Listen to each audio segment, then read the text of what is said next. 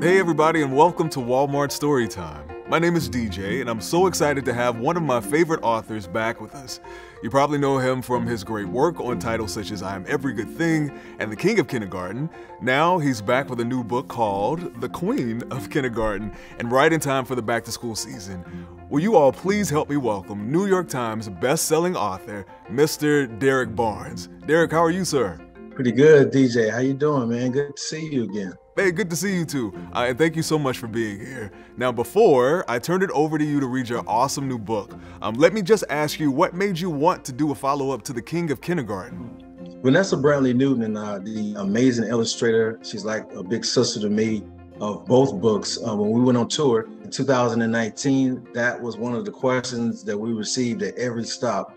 Every mother, grandmother, dad, teacher would ask us, when were we gonna write The Queen of Kindergarten? So I went to work on it while we were on tour, and here we are. You know, it is a great follow-up. I think I tried to do something a little bit different this time, you know. So I tried to do this one in first person, and I think we did a beautiful job, and just introducing the world to the main character, Miss MJ Malone. Yeah, and speaking of MJ, I know she's the young character, as you mentioned, who's making her way to school for the very first time. And I can appreciate anybody who goes by their initials, obviously. So what inspired you to create that character in particular? The character is actually inspired by my wife. You know, we have 4 amazing sons. We weren't fortunate enough to, you know, have a little girl and add a girl to the bunch. But I just figured if we had a daughter, she would probably be just like my wife, just full of energy, brilliant, beautiful. And I used a name from a friend of mine. His daughter's name is MJ Malone. It just kind of rolls off the tongue. Well, I'm going to turn it over to you, sir, to read your great book. So ladies and gentlemen, boys and girls, here's Derrick Barnes reading The Queen of Kindergarten. Take it away, Derrick. Thank you very much, DJ. The Queen of Kindergarten, written by yours truly, and illustrated by the amazing Vanessa Brantley Newton. Start off this book with a quote from one of my heroes, Marion Wright Edelman. Children must have at least one person who believes in them. It could be a counselor, a teacher, a preacher, a friend. It could be you. You never know when a little love, a little support will plant a small seed of hope.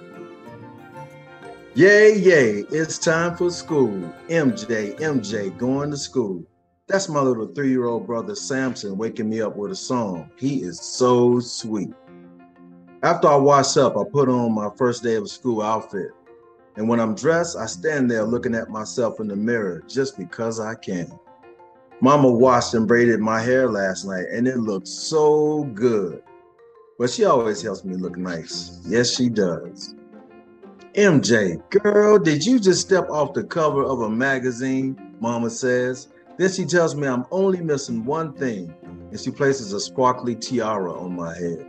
I wore this on my first day of school, she says, but today you will become the Queen of Kindergarten. What does the Queen of Kindergarten do, Mama? I ask. First, us queens brighten up every room we enter. Second, us queens are caring and kind. And third, the good ones are always helpful to others, she says. I have a good memory, and I'm going to remember all of this. I sure will. 1, 2, 3. Then Daddy says in his deepest voice, the royal chariot awaits, Your Highness. That means he's ready to take me to school in his pickup truck. I kiss Mama on each cheek, and we bow at each other. You know, queen stuff. At school, I let Daddy hold my hand and walk me up to the door. Poor Daddy. He doesn't want to leave.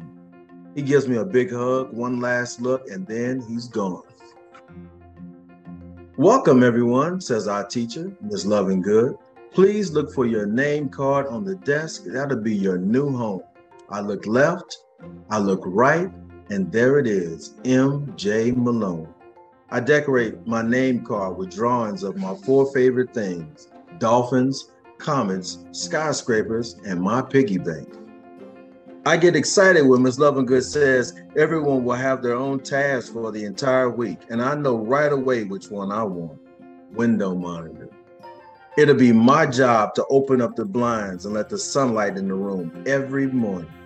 Doesn't that sound good? Plus, brightening up a room is the very first thing that Mama said us queens do, so I sure will. But Raina, the girl sitting next to me, has her head hung low, looking sad. I want to go home. Right away, I remember Mama saying that us queens are caring and kind. So I reach out for Raina's hands. She grabs mine, squeezes, and then gives me a smile. That makes me feel real good too, you know?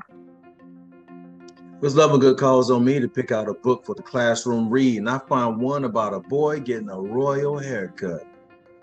Later, I help Leo put away the blocks. Helping is another queenly thing. 1, 2, 3, 4. For lunch, I have leftover spaghetti, and guess what? Raina does too. My mama says there's nothing wrong with leftovers. I promise to bring Leo some next time because sharing is my jam. At recess, Miss Lovegood teaches us how to double dutch.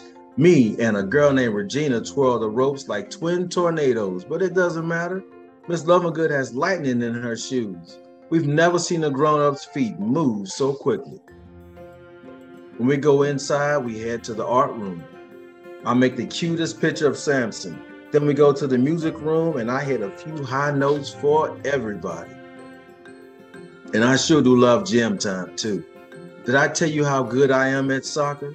Shoot, don't let the tiara fool you. Before it's time to go home, we all sit on the classroom rug that looks like the planet Earth. We munch, crunch, and nibble on delicious apple slices and sandwich cookies with strawberry filling. Miss Lovegood plays soft jazz music like Mama does sometimes. She calls it wind down time, and it's a perfect way to end the day. Back home, I sure brighten Samson's day when I give him the picture I made for him, and he plants a sloppy kiss on my cheek. That boy.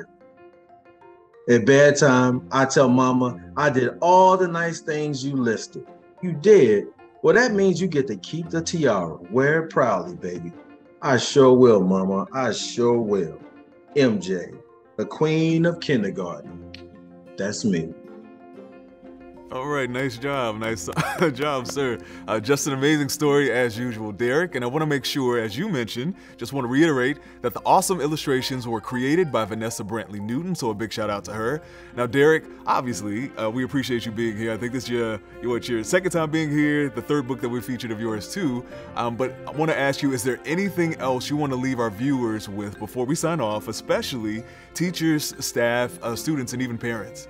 Well, I just want to start off by saying to teachers and educators all over the country how much we love and appreciate you.